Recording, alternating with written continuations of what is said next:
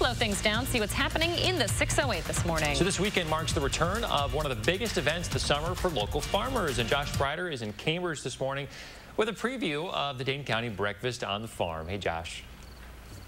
Hey guys, good morning. Yeah, a lot of excitement ahead of tomorrow with the Dane County Breakfast on the Farm. Returning after a couple of years, we're on the Hinchley family farm here in Cambridge this morning. Kristen Olson, the breakfast coordinator, with us. And you guys are super excited because it's been so long before anybody could get together here in the farming community. Yes, it's been 2 years in the making. We are so excited to finally be able to celebrate our dairy farm families in Dane County again. So tomorrow morning out here at the Hinchley family farm, what do people need to know? Well, we're just really excited to welcome the community, have them come to the Hinchley farm, see where their food comes from, but also celebrate along the way. We'll have family-friendly activities all morning long, live music. The fabulous farm babe, Pam Yankee, will be here greeting breakfast guests, and a scavenger hunt for kids, and of course a farm fresh breakfast, the highlight of the morning. So we can't hold off anymore. What do you have in your hand right now? So no dairy breakfast is complete without ice cream, and our friends at Sassy Cow Ice Cream are providing the goods for us tomorrow morning. We'll have vanilla as well as salty cow ice cream. So we have salty cows here at the Hinchley farm, so what better way to pay tribute to them? So I think we should taste test. I think we're going to hand the mic over to you. And I know Tina had mentioned earlier that there are a few salty cows out here at the Hinchley family farm, right, Tina? So we're going to try out the vanilla here this morning, guys.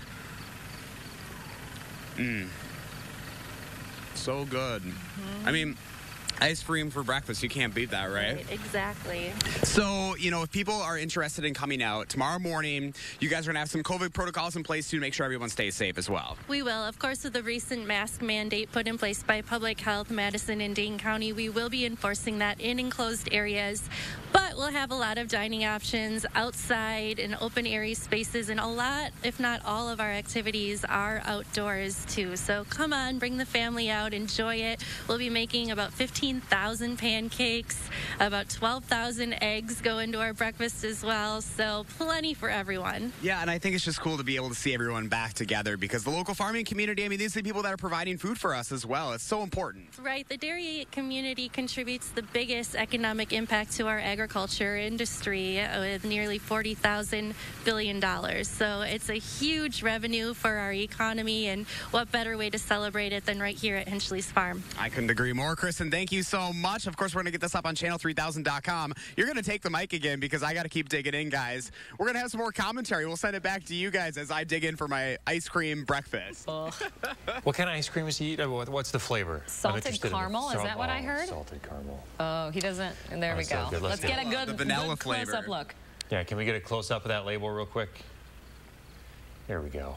There it is. Oh, yeah. Woo. Oh, yeah. Rub it in. Jealous. Thanks, Josh.